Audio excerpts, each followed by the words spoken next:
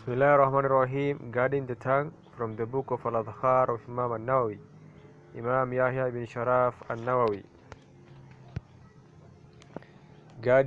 Chapter Guarding the tongue. Allah the Most High says, "Ma yalfidu min qawlin illa ladayhi raqibun atid." Not a word does one utter except that there is an angel watching ready to record it. He says, "Inna rabbaka labil mirsad."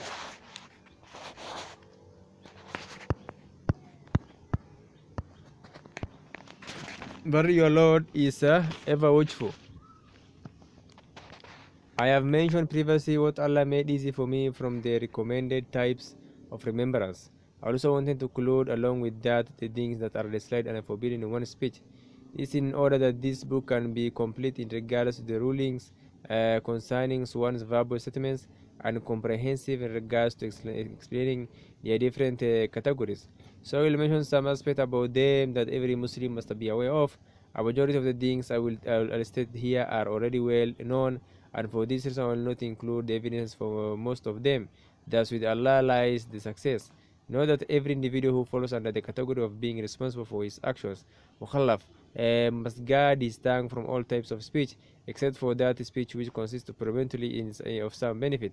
So in the situation that the speaking and refraining from speech are both found to contain the same amount of benefit within them, then the sunnah is to refrain from it. Altogether, this is because the allowable speech equal in benefit and harm paves the way towards that which is forbidden as well as disliked. Rather, in most cases, this will be the result and applying safety. At the point will not be able to suit it in the least.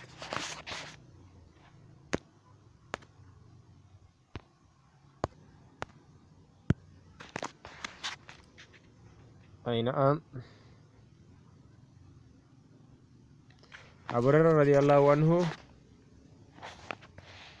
reported the Prophet ﷺ said, "Whoever believes in Allah and the last day, then let him speak good or remain silent." This hadith, of which the scholars have agreed upon its authenticity, is a clear-cut proof that one should not talk unless his speech is good, and that is the speech that consists of primarily of benefit. So if one has a doubt as to whether or not his speech consists of the benefit, then he should not speak. Imam Shafi'i said, when one decides to talk, then it is upon him to think before he speaks. If there is beneficial good in what he will say, then he will speak, and if he has doubt about that, then he must not speak until he clears that doubt by making his speech good.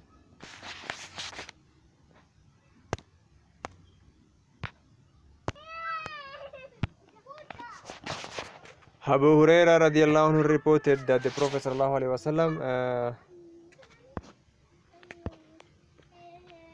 wasallam said, "Whoever believes in Allah the last day, then let him speak good or remain silent."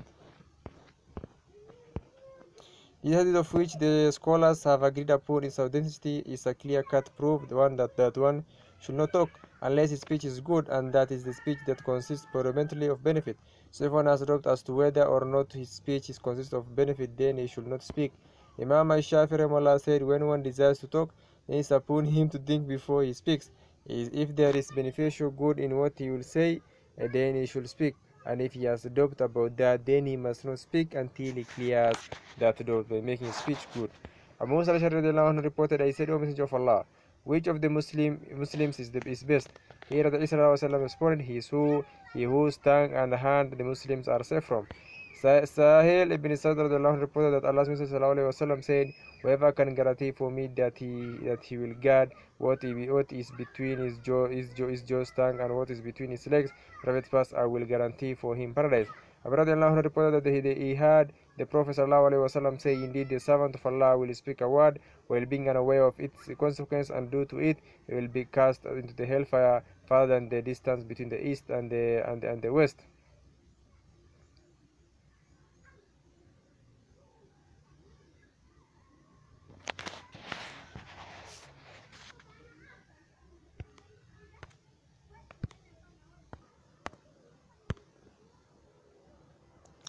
In the narration of Al-Bukhari, there only occur the words further than the distance between the west, without mentioning the east. The meaning of while being unaware is that he does not stop to consider whether his speech is good or not.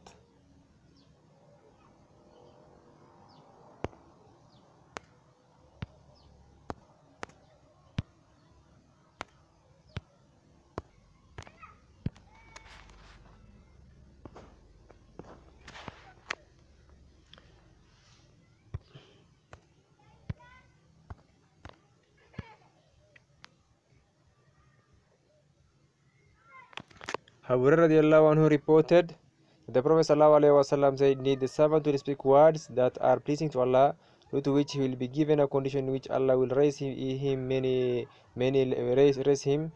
levels, and indeed the servant will speak words that are displeasing to Allah, due to which he will not be given a good condition, but instead be thrown to the hellfire." It is reported in the Muwatta of Imam Malik and the books of At-Tirmidhi and Ibn Majah from Bilal ibn al-Harith al-Muzni, that the Messenger of Allah ﷺ said, "Indeed a man will speak with words that are pleasing to Allah, and by which he is not aware of what he has attained by it.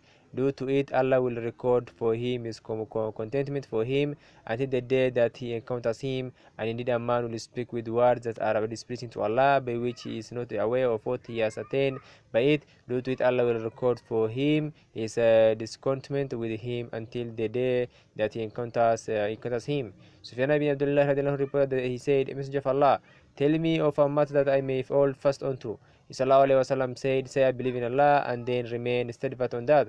I said, "O Messenger of Allah, what is the most serious thing that I should fear for myself?" So he took hold of his tongue and said this. At-Tirmidhi said this hadith is Hasan Sahih. Ibn Umar reported Allah said, "Do not talk much without remembering Allah, for indeed too much talk without the remembrance of Allah hardens the heart. And indeed the people who are farthest away from Allah are the ones who have hardened hearts." Abu Radiallahu anhu reported that the Messenger of Allah said, "Whosoever is granted protection by Allah from the evil of which is between his jaws and from the evils of what is between his legs will enter paradise." Uqba ibn Amr radiallahu reported, I said, "O Messenger of Allah, how does one attain salvation?" He responded, "Restrain your tongue, remain in your home, and weep over your sins." Abu Sa'id al-Khudri reported that the Prophet ﷺ said, "When the son of Adam wakes from his sleep, all of his body parts seek refuge from his tongue, saying, fear Allah with regard to us, for indeed we are a part of you. So if you are upright, then we will be upright, and if you are corrupt, then we shall be corrupt." Habiba radiallahu anhu reported that the Prophet ﷺ said, "Every speech of the son of Adam is against him, not for him, except for commanding good and forbidding evil, or the remembrance of Allah. May he be exalted." Mu'adh ibn Jabal radiallahu anhu reported, I said, "O Messenger of Allah, tell me of an act that will take me to paradise and keep me away from the hellfire." He said, "You have asked me about a major matter, but it is easy for he whom Allah, may he be exalted, makes it easy for.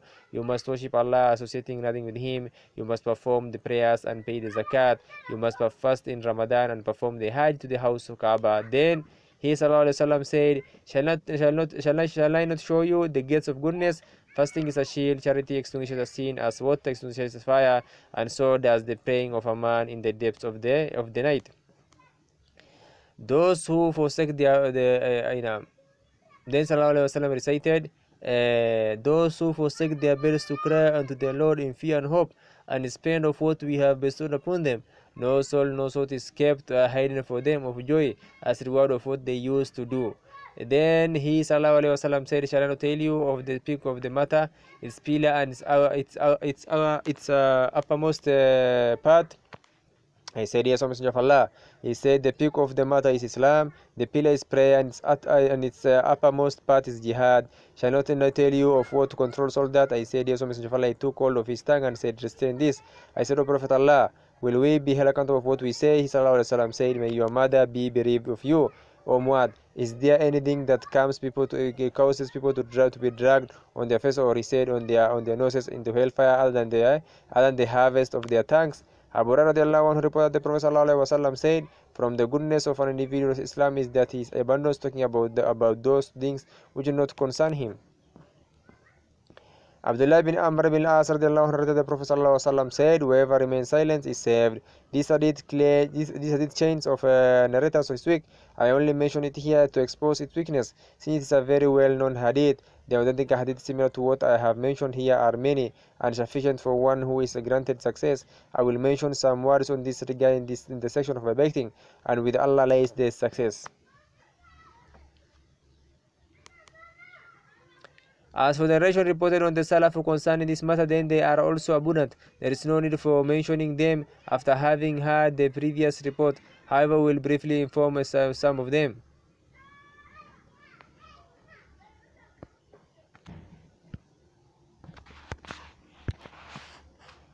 Tasrijat the Qais ibn Sada and Akhtam ibn Sayfi once met, and one of them said to the other, "How many defeats were you able to find the son of Adam?" The other responded, "There are too numerous to count. However, the defeat I was able to account for a number 8,000. I also discovered one thing which, if I put into practice, all of this defect will be kept hidden." He asked, "What is it?" He responded, "Guarding the tongue."